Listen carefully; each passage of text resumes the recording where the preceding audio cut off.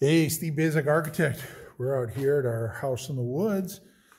We're out here on the first floor.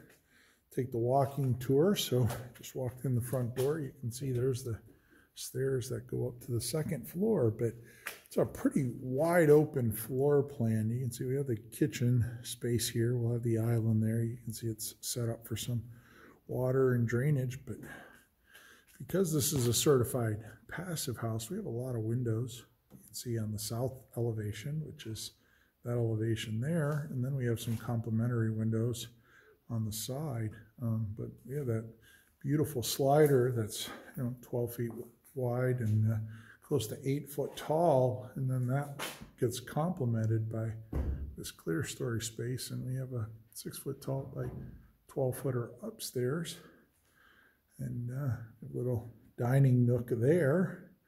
And then on this side we'll have the living area. So, and then of course that finishes with a bathroom down in the corner there. So again, pretty much wide open floor plan, and you can see we get a nice panoramic view of everything that's happening out in the woods, including a nice little view of the lake out there through the trees, and then continue that through. So notice on the north side of the house, given that it's a passive house, we have the door, and then we have this one small window around the corner here. So when I'm in the kitchen, I can see if somebody's pulling up in the driveway there. And of course we have a little bit of a pantry, and our water heater goes in here. Our solar inverter is going to sit on that plywood there, and then of course we have our electrical panel coming down here. So everything pretty much fits in there. I'll give you another little panoramic view around here. Yeah, those are triple glazed Alu-Prof windows made in fabricated in Slovakia. They are a triple glazed aluminum frame, and it's thermally broken. You can see here we have a lift and slide door, and if you're not familiar with it, lift and slide doors, you have the handle here that when you rotate it down like that, notice you'll see here the door actually comes up and goes up on a set of wheels, and then that allows for a nice easy movement there. Nice shot of the lake out there and the woods. But again, these hardware specs for these European windows, then you rotate it, the window drops down on the weather stripping, and you can't move it. And I just moved that operable panel, I'm trying to back up here so you can see it. Just move that operable panel, which probably weighs somewhere around 470 pounds, with one finger. So that hardware is just amazing. And some of the windows like this one, these are fixed units, and then we actually have some operable tilt turn units here. The builder, wise as he is, doesn't leave the hardware around so people will play with these. But you can see the thicker sash on the right side there constitutes that as the tilt version, and then the left side is the fixed version. And I said, again, these are Alu-Prof.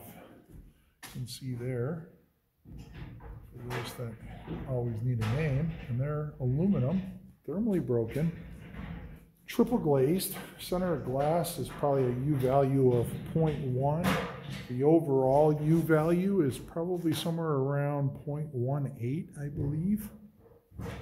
It's a little higher for the fixed units than the operable units. And then, when you get to these smaller windows, like this one in the bathroom, the R value goes down a little because the glass is a better insulator than the frame.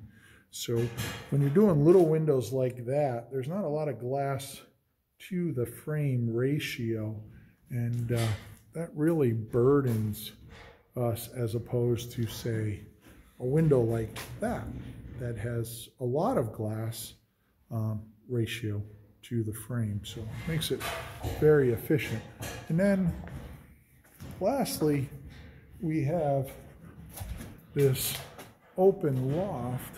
So as you can see here, we get to look up at that second floor, but we also get the benefit of that large window there to throw even more light and energy inside. And you can see we have that opening. For the floor framing system here, we used an open web floor truss. And you can see how that helps out, that, you know, all the utilities, they can run freely through the system.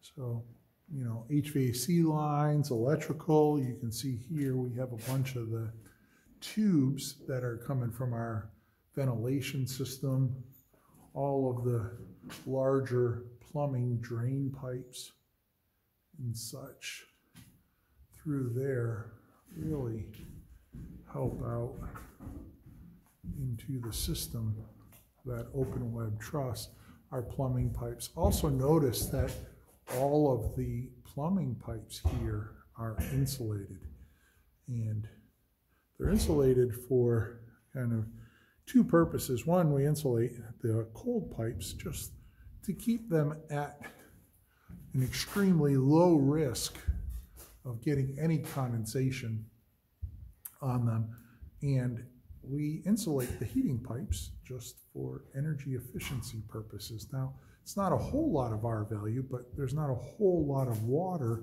running through those pipes. So anyways, I call it the house in the woods. So let's finish with a view of the woods.